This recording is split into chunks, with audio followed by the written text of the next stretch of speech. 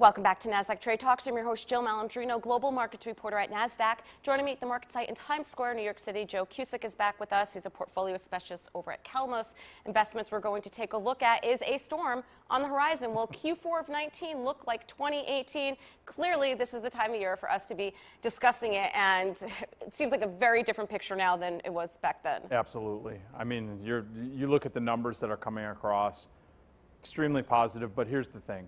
The catalyst last year in 2018 was the Fed. That had been taken off the table this year with 3 cuts. So we don't have the Fed.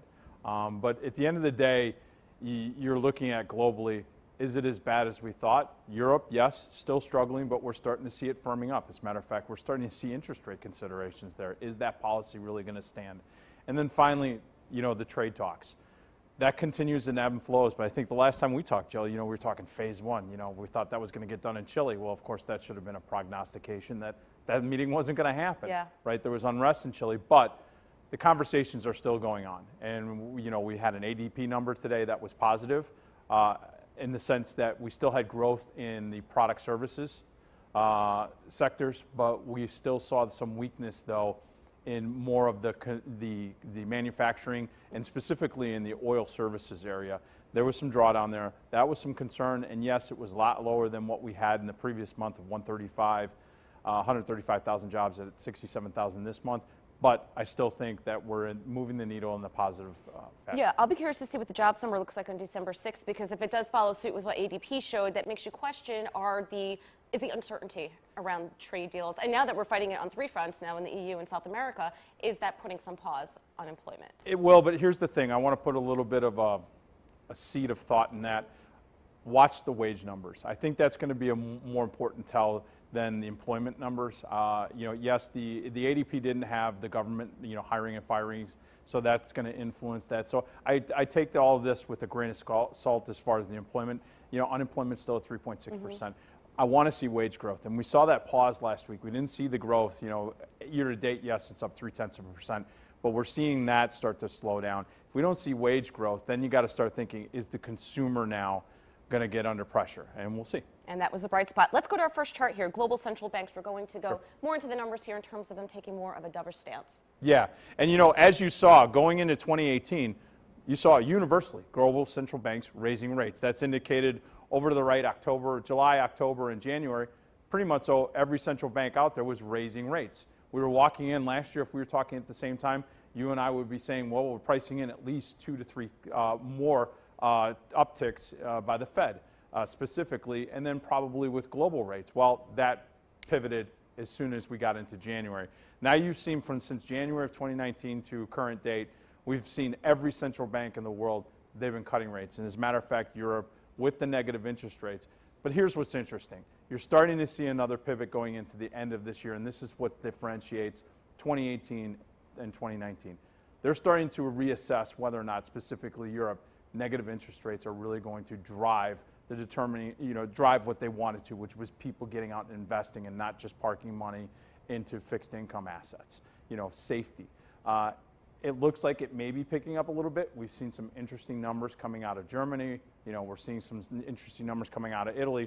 But the central banks are starting to pivot. Once we start to see that number get less negative, that far right of the chart, then, as far as global rates, then I think we could start seeing the potential discussion on maybe inflation. God forbid that happens, and whatnot. And, are we going to start getting interest rate hikes? All right, let's move along to our next chart here. We're going to break it down furthermore. 4 areas of potential storm clouds and how it's different from Q4 of this year versus last year. Yeah, here, let's look. Fourth quarter of 2018, reversal in expectations for progress. Well, in the fourth quarter of 2019, all we've had is progress, right? We have phase 1 that looks like it could potentially be, this morning we did have news out that it could potentially be moving forward, even though yesterday they were saying it wouldn't even happen until the election. So you're starting to see progress towards talk on the tariffs with China, also with Europe as well. And that's been very volatile, and I think that's the linchpin. You see, U.S. and other central banks were increasing interest rates this time. As we had noted on the previous chart, they're not now. Here's the other thing that I want to talk about. In 2019, we're talking about impeachment. That's all that's on the news right now, except for when we talk, right?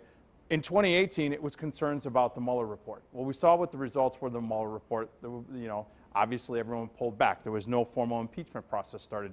Now we have a formal impeachment process started, and today, if I look at the markets, you wouldn't even know. I wouldn't even know, right? So I think what we're seeing is that people are focusing on what are the results both domestically here in the United States as far as economic and globally. Is Europe as bad as it is? Are they going to go into a deeper recession? Is China, are they going to be able to continue to stimulate the economy there so that they can continue to push forward? And then ultimately, are we going to get closer to not only a trade agreement with China, but are we going to get closer to maybe the end of the year, which I think has more promise of the trade agreements with Canada and Mexico? That could be a big driver going into next year as well. All right, let's move along to my last slide, my favorite one. Market timing doesn't work, and I'm sure you could say that over and over again, Absolutely. and you learned a lot of lessons along the way. Yeah, and you know, we've talked about this. I mean, it's really hard to stay vested, especially when you see days like yesterday where market pulls down 1-2%, especially after, you know, 25% returns. The key is that if you miss out, in other words, you try to time getting out, you're going to miss out of the 50 best days, right? Let's say I pulled out my money last year in December, stayed out of the market, and then tried to time getting back in. You're going to miss potentially the 50 best days. That's a 5.9% miss on potential returns. You know, the key is, Jill, hedging. We've talked about this before.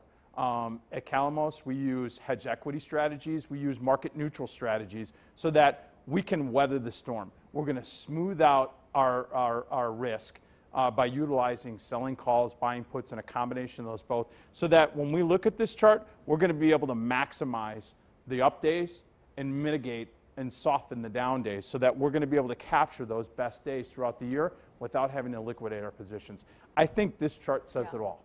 You know, especially you start to buy as things are going up, but as soon as you get a big down day like yesterday and you get that drop, that's when people start to pull out as well, which does not help that number over there. Absolutely, and if you have that natural insurance policy and it's paid for, and you know, again, that's what we do as professionals at Calamos, that allows you to stay in the markets, weather the storm, and then when you look at it over the course of time, you know, 1 year, 3 year, and 5 year perspective, you're going to have really great risk-adjusted returns, and that's the key part. All right, Joe, thanks so much as always for joining us at MarketSite, and thank you for joining me on Trade Talks. I'm Jill Malandrino, Global Markets Reporter at Nasdaq.